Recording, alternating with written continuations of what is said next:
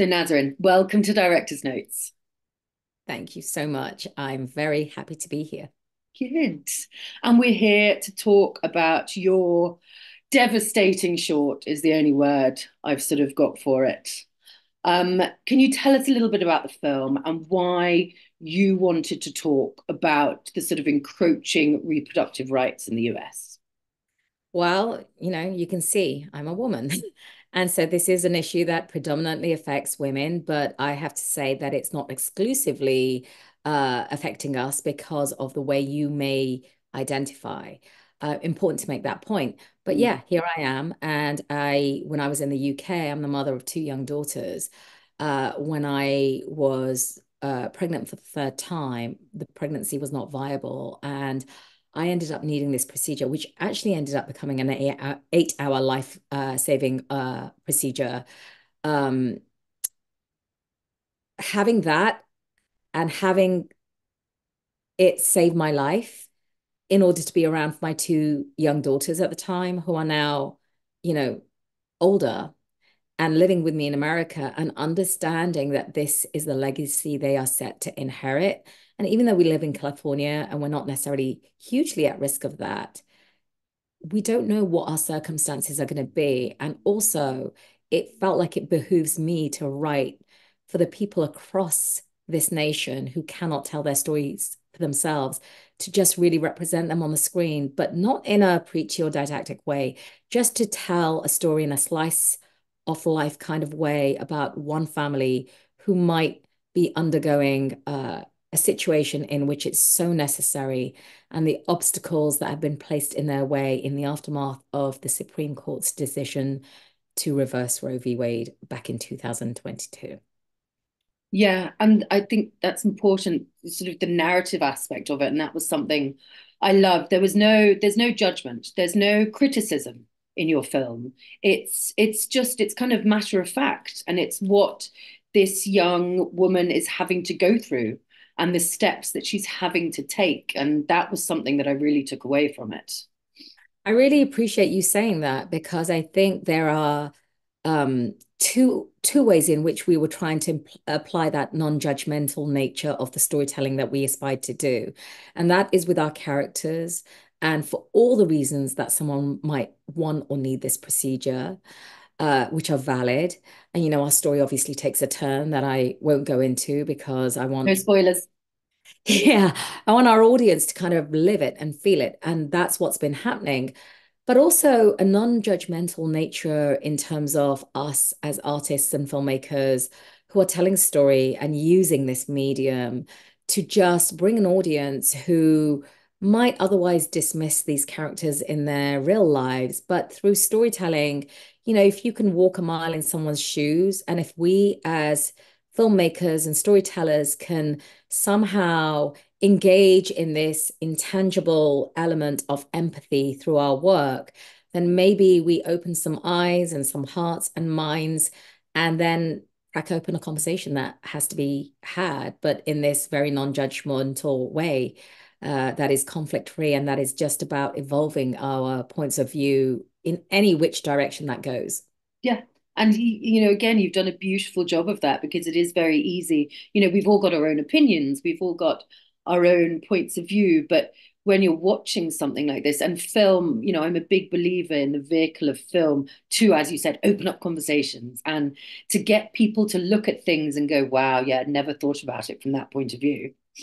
Which they have. I mean, that's been such a joy, really, to see this resounding impact that it's been having across the board. I don't know if you've been following it at all, but we've posted even on our socials about people saying, oh, like, I was being very judgmental until I realized what the story was. And then it caused me to reevaluate everything I was thinking. And that's all we want you to do. I mean, I'm sure there are going to be people who have a strong visceral reaction to it, both in a positive way and, for all I know, in a negative way, depending on what their personal belief systems are. But our view is please just watch the film and afterwards, maybe engage with us then about what you're feeling and what you're not feeling, because you know you don't want to be talking about news without reading the news, right? You don't want to be talking about a film that deals with this issue without watching the film. And so we welcome the conversation, we welcome the debate. Um, but yeah, like Brittany, I think I also said, it's like, come speak to us afterwards, but Yeah. please watch it.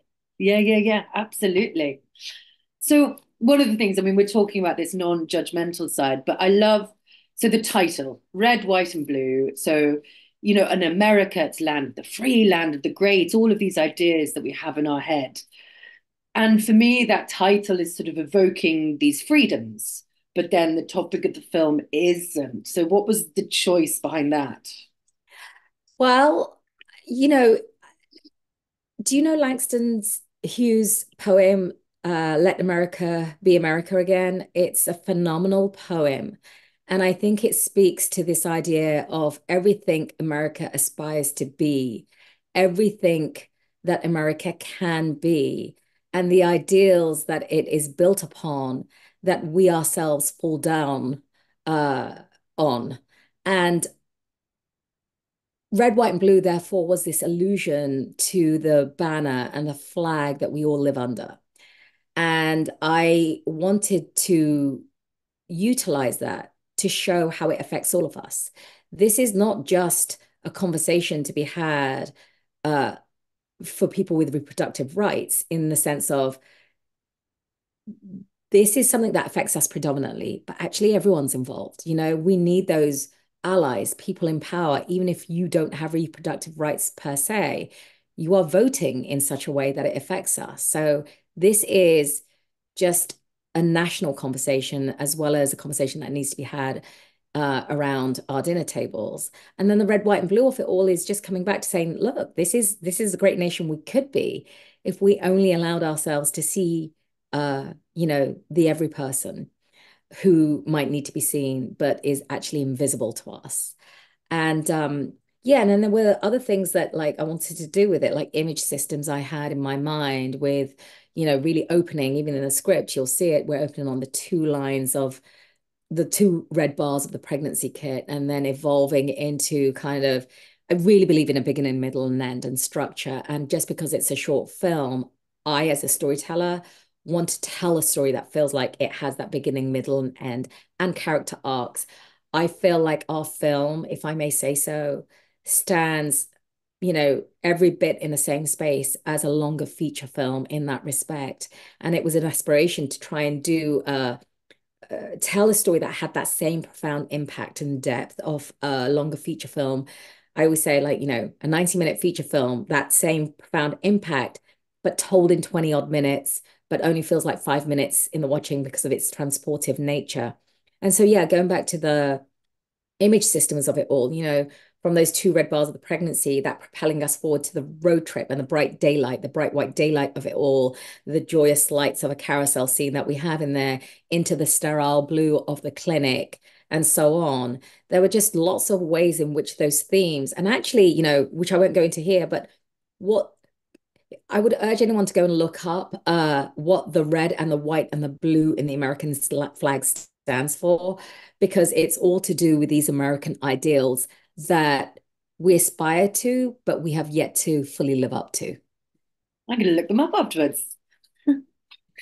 So, I mean, talking more about the film itself and the structure, I love, as you said, that you've got that whole world in there. So I read that when you were writing, it was very instinctive. The story flowed. So then working into the three parts, how was the editing process and building that flow? So one of the things that I have to say is I had an amazing cast and crew, and I was able to protect the vision that was on the page in every single aspect of the filmmaking. So, I wrote that very quickly, like I said, 2 or 3 hours. It was fully formed in my head, and it's probably the fastest I've ever written a script. And then, we went into production and we adjusted for practical considerations. And then there's a few things that you find as a filmmaker that you want to do that are additive. And so you find those in the shoot itself. And then you were asking about editing. I have a brilliant, brilliant editor, Philip J. McLaughlin. He um he and I worked together on Fear the Walking Dead, and I think he is just. I told him this, and he said that he was going to get it printed and on his business card. But I said he's a writer's and director's dream, and he really is. He is someone who intuitively understood this story, and it's important to say. One of the things that we did was actually brought Phil into the conversation early. We have a aspect ratio shift that happens, an idea that my director of photography came up with, although the placement of that is something that was very much informed by when he pitched the idea to me about where it needed to be, that I kind of put it into a different place for very important story reasons. But we brought Phil in very early into our discussions because we knew that we wanted to edit this in a way that it kept the purity of the script um, as it had been kept in production through into editing. So that doesn't happen often. Editors come into the process afterwards. And, we had a couple of conversations. And so Phil knew what we were doing, and we were getting ideas from him about what would help him in the edit afterwards. So that was a conversation prior to filming. Like I said, it's very unusual to do that. But I do think it's actually an excellent way of working. And it meant that when we got into the editing suite afterwards, he had had those conversations, been part of prep, understood really what the goal was so that he could get in and make his initial cut close to what I needed to be. So there was less work to do. Although that said, we then really fine-tuned it. The process was fast because we were trying to submit it to film festivals. But because he gave me a generosity of time, like so many people did, we were able to really just work through it intensively and get it done. But yeah, it was just such a joy to work with him and to know that people really understood my vision at the outset. And it wasn't something I was having to explain after the fact. I could explain it before the fact. Yeah. I mean, the pacing of it is just perfect. It really is. Well, can I tell you something? So I wrote this, there's that page per minute rule. It's like Yeah. 10 and a half pages on the script. And of course, I knew it was going to grow because of the fact that there's a road trip in there. And you put these kind of montage scenes in there, and this is going to take up time on the screen. So maybe you're adding 5 minutes on. But then when we got to it, Phil and I, it was like, the first cut he delivered to me, I think the final time now is 22 and a half minutes running time. And, my head before I started there, I was like, oh, this is going to be around 15 minutes maybe.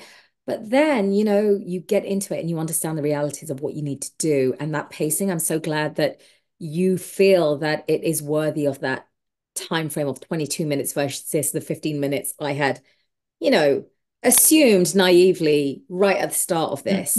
It's worth it because when he delivered that cut to me, I think we just both understood that we needed to let it breathe and we needed to live with these characters. And by the way, where the story's going, if we don't have those moments, I feel like we actually end up losing the emotional punch of the story that's coming.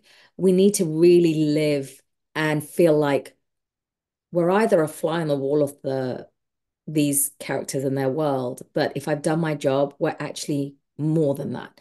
We're like right there with them in their home as a family member, as if they have just given us a peek behind the curtains of their world and so on.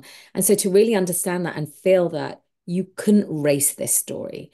And there's film festivals that we didn't end up getting into or being even able to submit to, I should say, because we were over the 20-minute mark.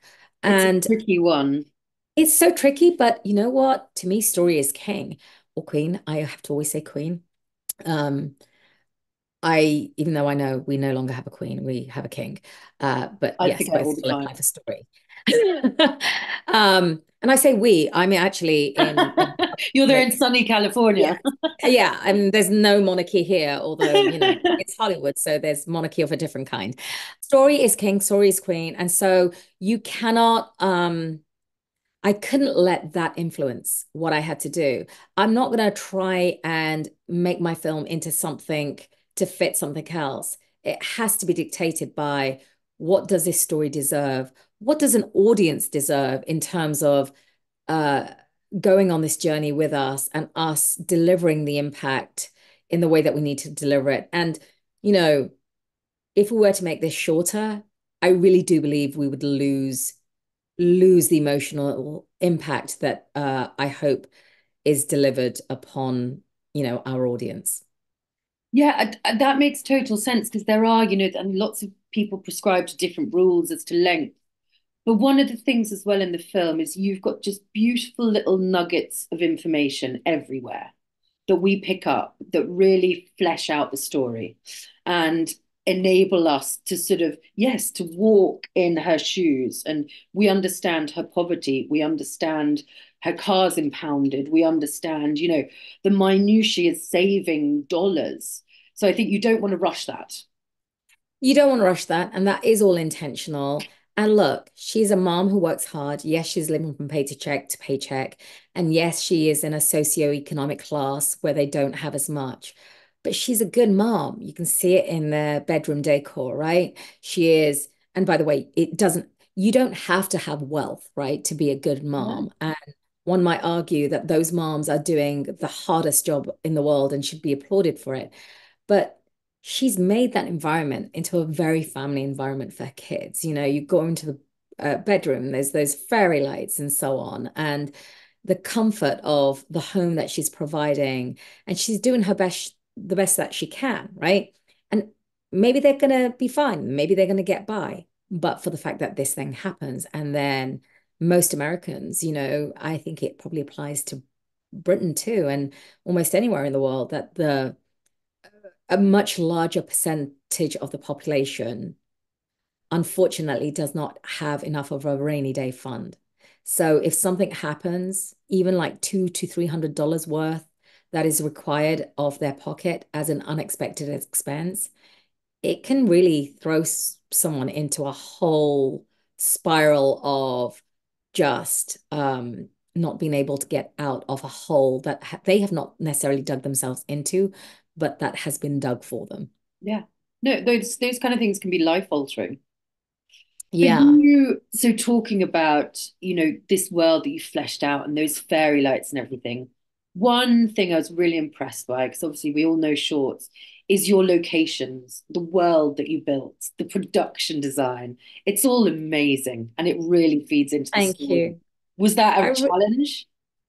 Yes, because of the limited amount of resources we had, it was an absolute challenge. And I love that you're calling these things out, because one thing, if you're looking at our socials or anything like that, what I personally have really tried to do is champion the cast and crew that came on board and did so much to help me tell this story. It was challenging in terms of the schedule, the resources that we had, but the credit goes to, everybody who worked on this: Emma Coe, our production designer, locations, Neil Napier, Hector Tinoco, and everyone just brought their all to it. And so I think it speaks to the level of craft that we had on this film, and the quality of filmmaking, and the fact that we had real artists on this. I mean, I think I was lucky to have certain relationships. I didn't know everybody who joined my crew, but I knew some of them, like my director of photography, Adam Sujitsky, who is a Brit like me, who flew over. He and I worked together Oh, on Fear the Walking Dead. And actually, when I first reached out to him in August, he was shooting the Orphan Black prequel series. And I was like, I'm doing this thing. Oh my goodness, I wish I could do it, like whatever. And I actually, I thought about moving on without him, but I could not think about actually doing it without him. And as it turned out, maybe I would have had to, but as it turned out, you know how hard it is to put any kind of film out there, let alone a short film with this level of, high production values, is like even more difficult. So things get delayed a little bit. And that delay worked in my favor because I reached out to him again on, just on an instinct of like, let me just ask again. Nothing ventured, nothing gained in November. And he said, as it happens, I'm going to be finishing up in December. It might be January. I really want to do this with you. Um, and he basically made it happen after he read the script. So um, he's a brilliant cinematographer. You just have to go and look at his credits and his cinematic genes. He's the third generation DP. So he's brilliant. production designer, Emma Coe. I did not know her before this. She was brilliant. Neil Napier, who is one of the locations team, actually is an actor. He plays the diner owner. And he and Okay. I had never met. And but basically we had a credit in common. I worked on a show called Blood and Treasure that he had starred in. He had a mini arc in that. And so when we got on a Zoom to talk about locations, he was like, Nazrin, I starred in this thing, so it's really nice to meet you finally. And I'm like, you're doing locations for us? And he was brilliant. He has this bike and his iPhone, and he has such a cinematic eye. Like, I really want to. I know we don't have so much time for our interview or conversation, but it's so nice that you're bringing up these departments so I can speak about all of these people who are just star players who brought their A game. And that's what makes a film. I mean, there's every little different element. It's the writing, it's the production, it's the cameras, it's the shooting, it's all of these things that come together It and really is. build the world for the audience, because that's ultimately what it is. It really is. And I think, nobody pays attention, right, to the credits when they roll. Oh, I Um, always stay.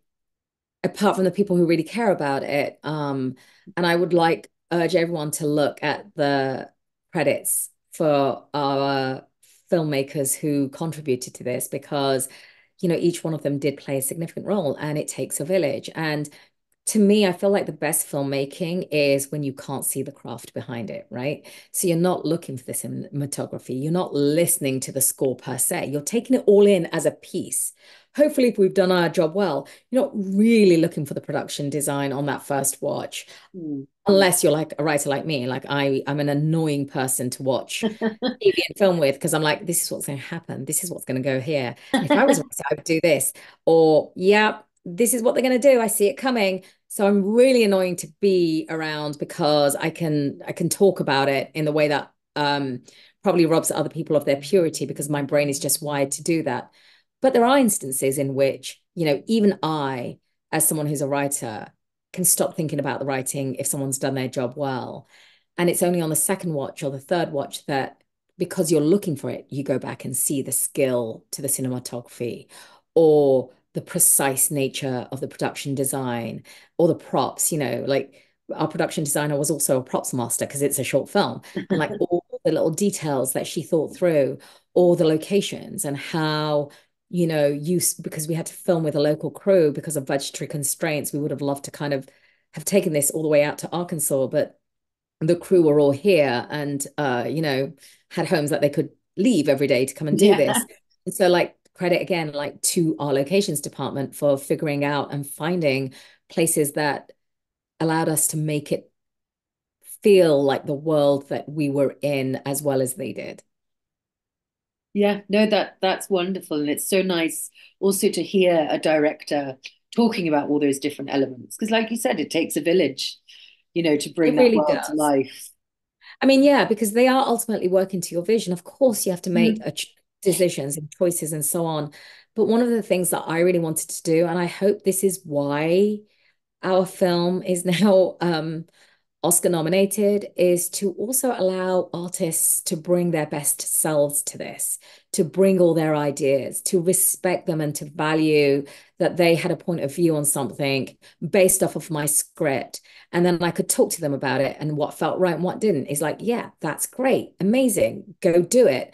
Or like, okay, well, this doesn't work for this reason, but here's my thought process behind it, both as a writer and the story point of view of it all, but also as a director and what I'm looking for on the screen.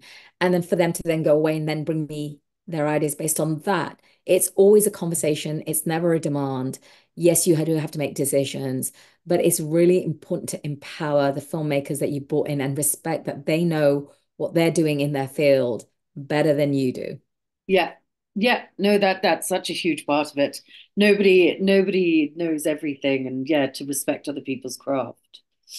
I Yeah. wanted to talk a bit so about the cinematography. It's obviously we're focusing on this young woman and everything she's going through, and you managed to centralize her whilst talking about the whole story. Does that make sense?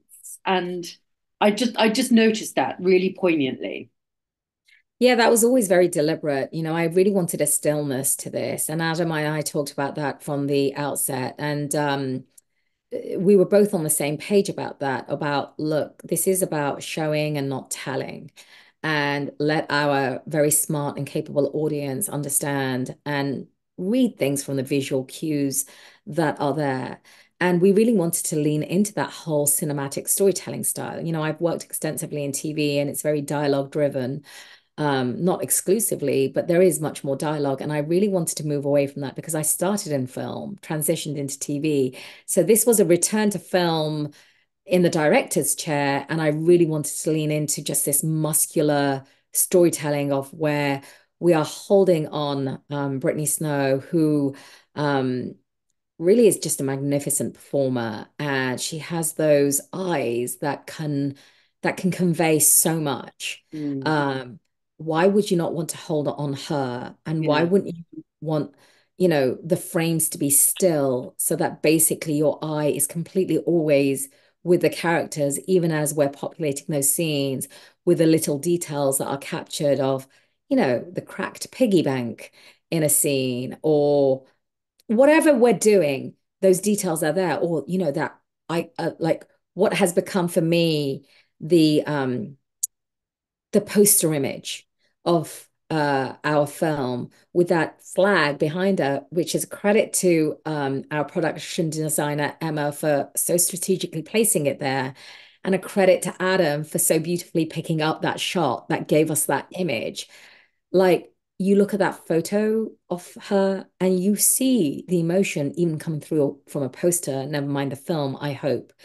And so, yeah, it's just about letting the story breathe and letting the story just not feel like it's frantic in any way, and allowing the stillness to be a juxtaposition against the frantic inner turmoil of a character who is, an ordinary American facing extraordinary circumstances. yeah. I mean, that's a beautiful way to put it. So, I mean, you've touched on it a bit, but your Oscar nomination. I mean, congratulations.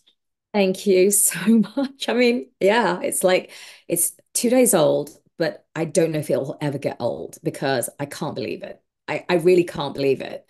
We knew we had a film that we believed in, and we were telling it not to necessarily gain an Oscar nomination, but because we had to tell this story. Yeah. But the fact that then the Academy sees us and recognizes us in, I think there was 187 qualified films this year, and like we're in the top five, like with filmmakers that are heavy hitters. And here I am. It's like, thank you for seeing me. It's like, it's such a privilege and an honor to be recognized in this way. And I know our entire cast and crew also feels that way. And just to say, our very dedicated and passionate audience is so rooting for us. Like, they are constantly championing us. So it felt rewarding to get this, just to kind of have them feel like they could celebrate and that this was their nomination too.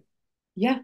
And this, the theme and the topic of the film is something that we need to see more and we need to get excited about and we need to have voices. And I think that nomination is just going to further that. Thank you. I hope so too, because that is the biggest gift that it has given us and will continue to give us, is Academy members recognizing the artistry in it, which I think is tied into, they're not just looking at the artistry, I'm sure, and I hope they are feeling the impact of the story and what we set out to do. And the knock-on effect it's having on them is actually maybe reflective of the knock-on effect it's having on a wider audience that doesn't belong to the filmmaking community. So yeah, we're just really thrilled to have been seen by them. And what about you? Are you going to continue with film now? Well, I'm a writer, so I never escape that, because if I, this story I had to write because it was eating me up alive. And I have to say this actually as well, just so I don't forget to say it. A lot of people talk about this being a timely story, but actually, speaking to the importance of telling these stories, we tell these stories and they have a timely nature, but sadly, they feel like stories that are timeless because we seem to keep having the need to tell this story and reminding people about issues of reproductive rights and bodily autonomy. In our case, we just wanted to tell it in the most characterful way possible without hitting people over the head. Just a pure story about what it looks like for a character like Rachel Johnson and her family and so on.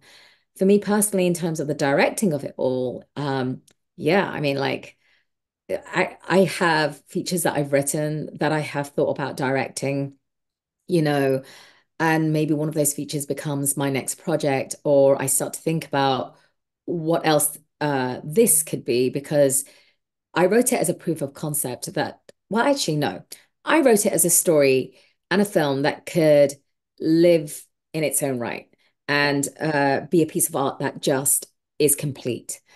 But there is a bigger story to tell here. You know, it's important to say that as much as we're featuring the characters in this story, historically, women of color, people who have historically had an assault on their reproductive rights and ability to get health care.